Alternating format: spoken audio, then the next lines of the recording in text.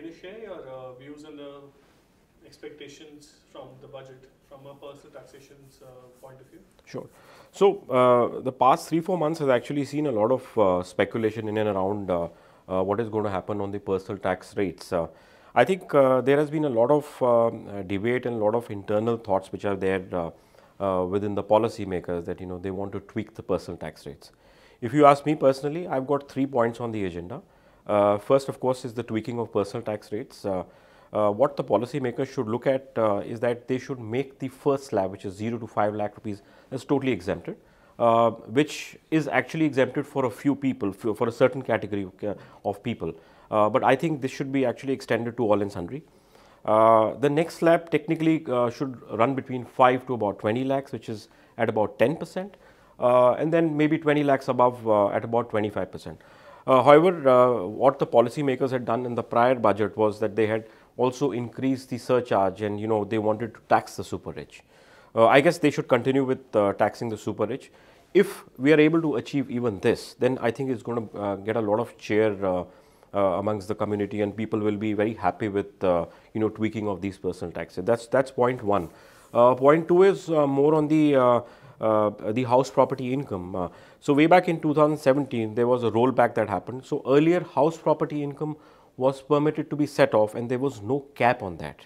There was a tweaking that happened in 2017, as a result of which the cap was made at about 2 lakh rupees, and therefore it certainly pinched the pocket of various people. My thought is that that should be rolled back. If it is possible, that 2 lakh rupee cash should go away. And particularly on the interest on housing loan, because people used to set that off and it was not restricted to 2 lakhs. So if that is rolled back, it will be a big breather for a lot of people.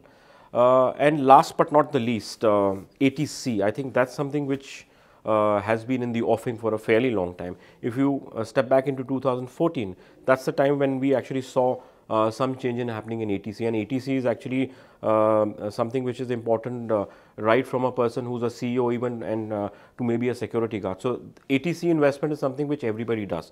We've seen that that number stays at about 1,50,000. My expectation is that that should certainly go up to about 3 lakh rupees, because the intention is actually to give more and more disposable income in the hands of the common man and the individual. And then that can be achieved by virtue of tweaking of this ATC, which the number can be made at about 3 lakh rupees, and I have talked about personal tax rates because that will actually give you a lot of disposable income in the hands. NPS should be over and above that 3 lakh rupees. Way back, I think in 2011 or something, we had the infrastructure bonds which had been introduced, which were part and parcel of ATC, but they were rolled back. I think infrastructure bonds should also come back, because that's something which, with the government focus on infrastructure, that will also help boosting the infrastructure, plus people can invest. So I'm saying 3 lakh plus maybe about a lakh 50,000 rupees on infrastructure and about 50,000 in NPS. So overall, this gives a combined package. While these 3 points which I put through as the agenda work well, but then we need to bear in mind that this will certainly have some impact on the government coffers. But having said that, overall it may have the impact on government coffers, but there will be increased compliance, there will be more disposable income in the hands of the people, and of course more and more purchasing power, and then it will help boosting the economy overall. That's about it. Thanks.